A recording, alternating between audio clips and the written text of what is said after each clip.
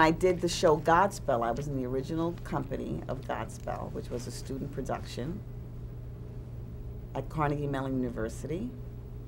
And then they decided to do the show in New York at Cafe La Mama, and the school said, I asked, can I go? And they said, sure, we'll give you credit and you can come back. And then I went, and Godspell was a big hit. And then I realized, then I was performing and I was getting laughs. People were laughing at things I did. So I was just introduced to a creative process. I played the Sonia clown, the sexy clown. I did Turn Back, Oh Man. Turn back, oh man, forswear thy foolish ways. And you know, it was a fabulous, fabulous experience.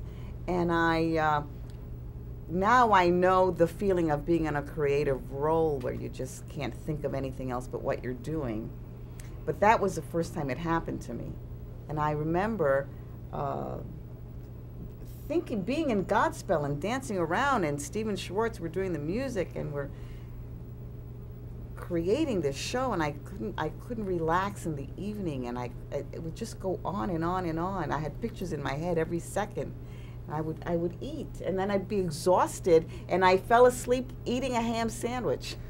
That's what I remember, how I was so involved with this wonderful, euphoric feeling. I was with it for 1.5 years in the beginning, when it was off Broadway, and then and then I guess like 2 years later, I went into the show again when it was on Broadway.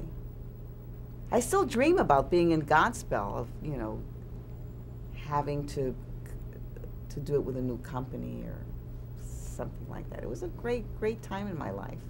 And then an agent came and said, I'd like to get work for you. I went, okay, fine. And then the first audition that I had was for Sesame Street. And as you know, the most important things that happen to you in life, you never really notice.